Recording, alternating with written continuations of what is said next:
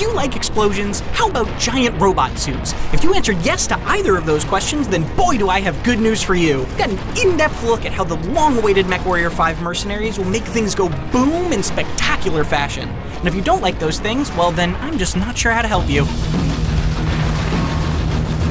Developer Piranha Games tells me it's going all out on making the damage you can deal in MechWarrior 5 look and feel amazing. As your mech's arms, legs, shoulders, and other parts get individually battered, they'll start visually breaking down and eventually breaking apart. And while it may be embarrassing to end up limping around on one leg, your mech's main gun arm having fallen onto the ground behind you like a piece of scrap, you can deal those same blows to your opponents. Your scanner will give you more specific damage readings, but the detailed destruction system means you can actually just see how much a mech is hurting. These mechs are also stomping machines, and pretty much anything below eye level can be plowed through.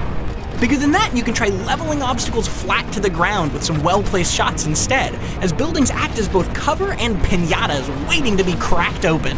And it's not just you. Enemy missiles and cannons can cause as much friendly fire as a Pacific Rim Jaeger pilot saving a city from a kaiju. Yeah, good job protecting the one city block you didn't destroy yourself, Finn. We're all real proud. Shooting helicopters out of the air can even cause them to come spinning down onto a building for some spectacularly embarrassing collateral damage.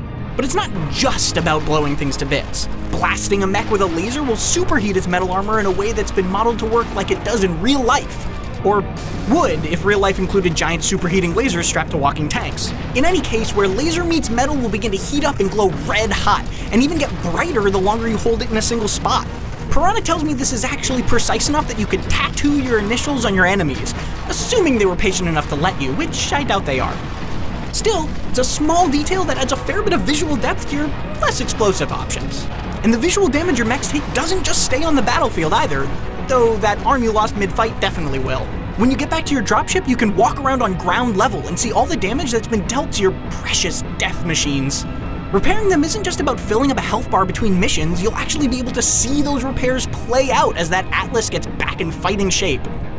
So there's a glimpse at the big booms you can expect in MechWarrior 5 Mercenaries. If you're sick of me talking but still want to see more explosions, and let's face it, who doesn't, you can check out Piranha's new symphonic montage of MechWarrior 5 destruction. And if you want even more mechs, check out our preview of MechWarrior Online's huge Solaris update.